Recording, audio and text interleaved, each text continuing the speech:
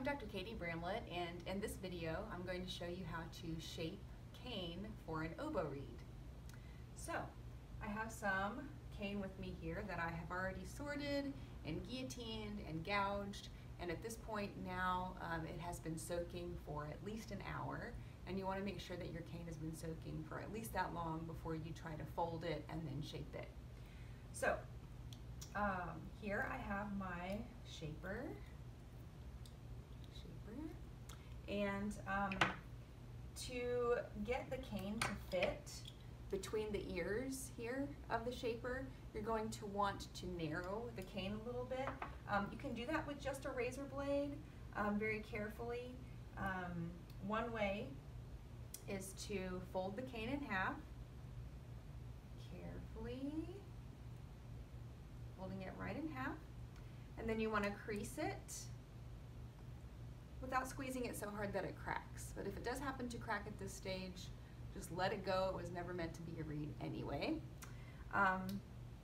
So here I have my cane folded, and then what I'm going to do is take a fresh razor blade, and I'm going to very carefully, without slicing my fingertips, take just the tiniest bit of cane away from each side so that it's a little bit narrower to fit into the shaper. So, try this here.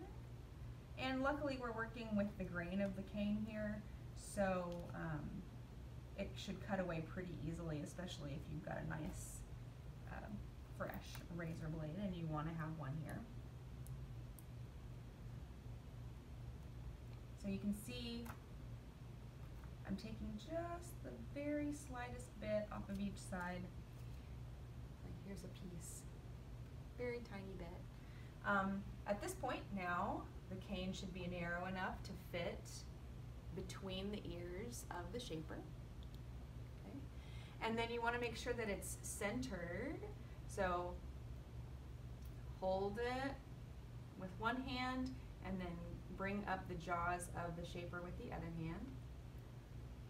Flip it over, look at both sides, make sure that those jaws of the shaper handle are centered on both blades of cane.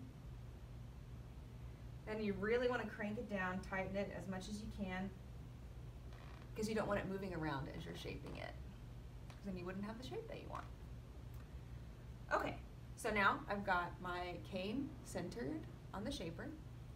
Then I'm going to take that fresh blade that I have, and with one hand anchor the shaper to a tabletop, some sturdy surface.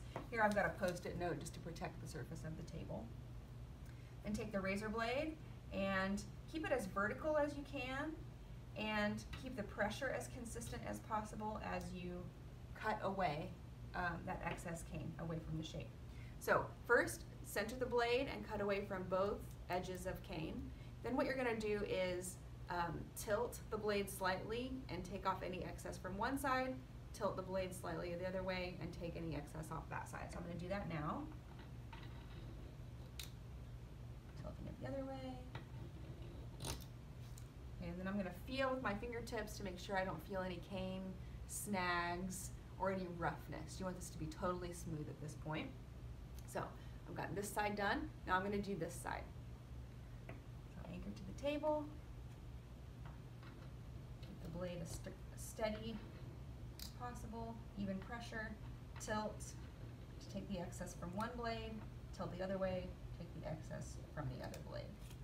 Feel with fingertips. Feels nice and smooth. So now you can see that the cane is the shape that we want. Loosen up. You can use a dish towel or something for this. I'm not wearing a fancy shirt, so I don't mind using my shirt. Loosen it up, pull the jaws down, and now you can see we've got cane that looks a little bit closer to what an oboe reed looks like. So give it a shot. Let me know how it goes. Let me know if you have any questions, and I'll see you later.